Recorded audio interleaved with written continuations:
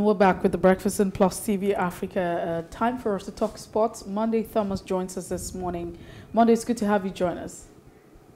Mercy, thank you so much for having me once again. I'm excited to be talking with you this morning. So let's talk about the Super Falcons and their performance. How would you rate their performance so far? With the games.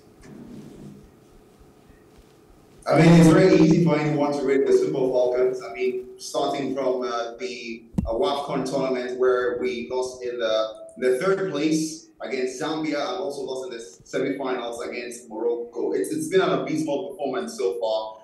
There are question marks and as well as major concerns on how we are going to perform at the World Cup if we've gone 6 games without a win. We're certainly not befitting of the 9-time African champions. I mean, they are the highest ranked African team heading to the World Cup. And it's such a shame that we are not living up to the top billing.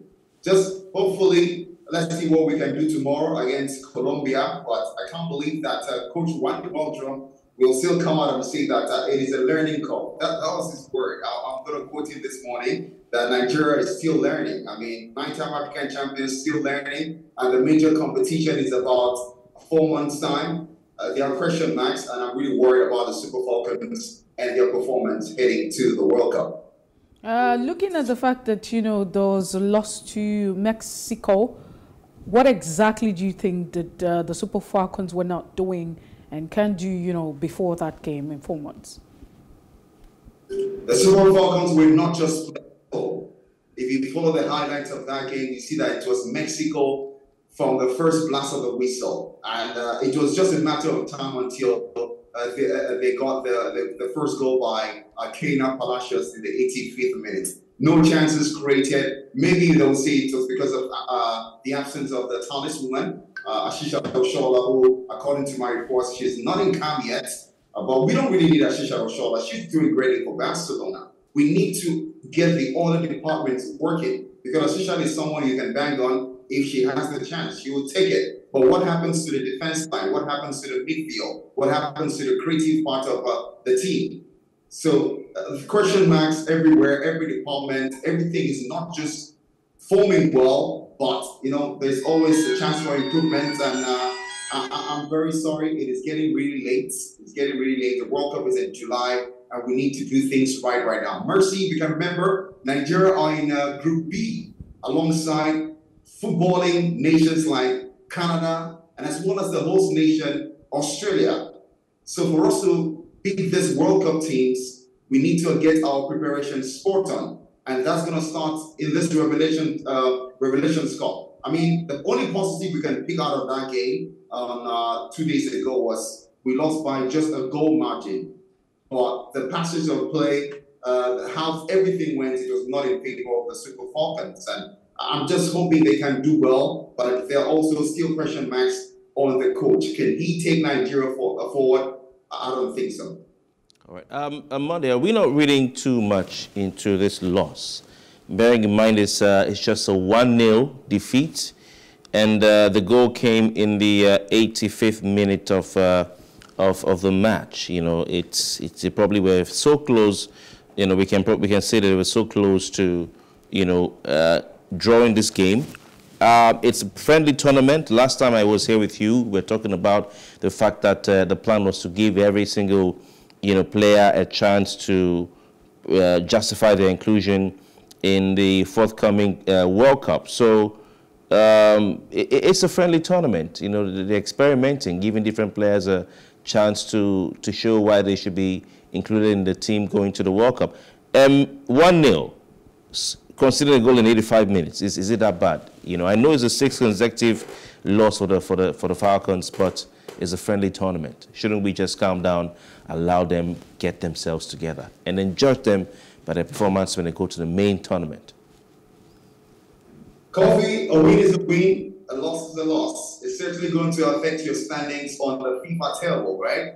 And I would quite understand with Coach Wande Waldrum if we got wins in our previous games, but this is a 6th consecutive game without a win.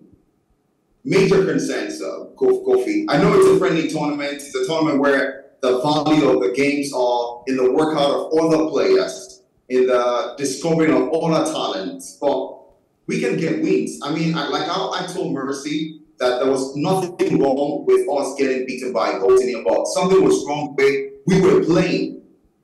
We were playing, no creativity, no stability in that midfield. We were struggling to create chances. And I'm not even talking about not converting the chances, creating the chances at first. It was not just forthcoming for Nigeria. And that was where the problem. Mexico is not even a big country when it comes to female football.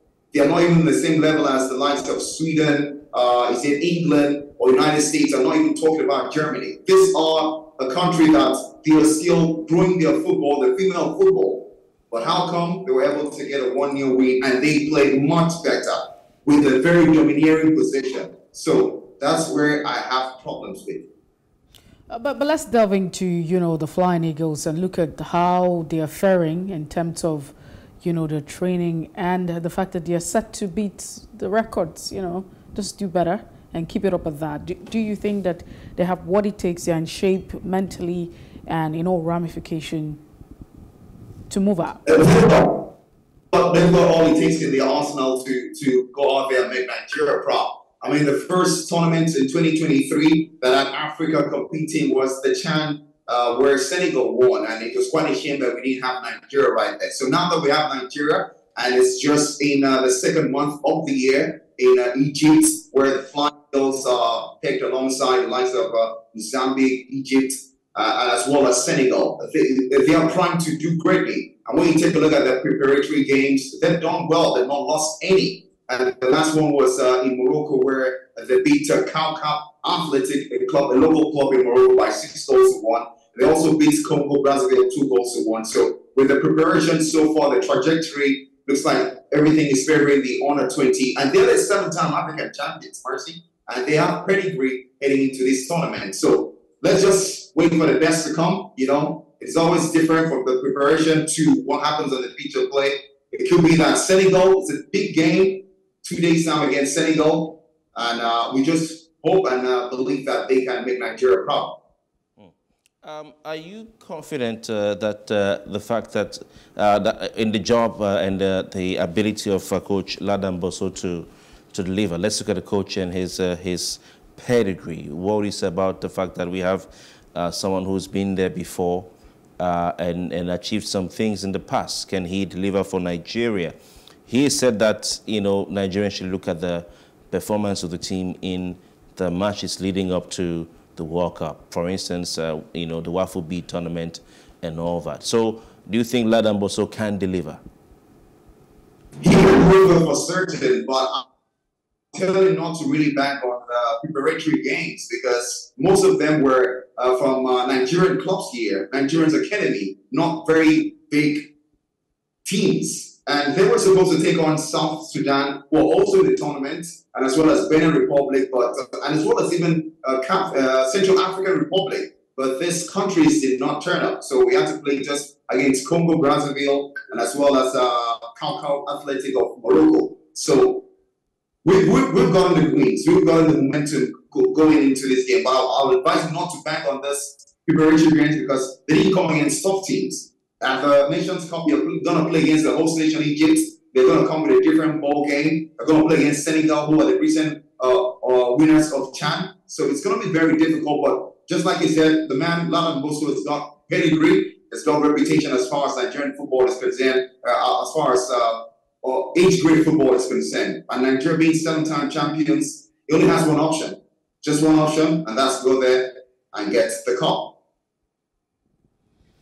Well, Monday, we have to, let it go at this point in time. Thank you so much for being part of the show this morning. We do appreciate your time, and we look forward to sharing your thoughts as we move closer, to the end of February and see how the teams are actually faring at the end of the day. All right. Until then, Nigerian law, the Super Falcons, I'm not really sure about them, but I'm pretty sure the under-20 Flying Eagles will make us proud. All right, and you're sure they're going to get to the semi-finals, despite the fact that they're in a group containing the Cub Lions of Senegal, and they're going to face the hosts as well, Egypt. I mean, you know what it means to play Egypt at the Cairo International Stadium. You know what it means. It's going to be as if you're going for war. It's a tough group. It's a tough group, isn't it? I mean, when it comes to age grade football, it's not just about the under 20. You go back to under 17 because, I mean, football is a series. It's in sequence. Your under 17 is as good as your under 20 because these are the players graduating from this particular class to the next. So with the under 17 graduating to under 20, with us being the world champions 5 times and with us being the African champions 7 times, this will come out to play, and I think we can beat Senegal and as well as Egypt. Well, that's it, Monday. Thomas, thank you so much. We appreciate your time. And that's the size of our conversation this morning on The Breakfast. We'll definitely return on Monday, all things being equal, you know, to have more interesting headlines. I mean, it's been very great to know that you've been with us despite all odds. We ask that you stay safe. Very important. We also ask that you be ready to go out on the 25th of February. 2023, I mean, so far, all things being equal, that you go out and cast your vote in a very peaceful manner and observe all of the protocols. Kofi. Yes, indeed. Right, we'll be back next week. My name is Kofi Bartels. Please follow us on our social media platforms at Plus TV Africa, Facebook, Twitter, Instagram, and YouTube. And there's a second account, Plus TV Africa Lifestyle. Enjoy the wonderful content. We have content for almost every platform. Our website is also available for you where you can get the latest information and news right there on the internet. See you on Monday. My name is Kofi Bartels. And I am Messi Boko. We join the newsroom at 9 o'clock for the news brief. Please stay with us. Good morning.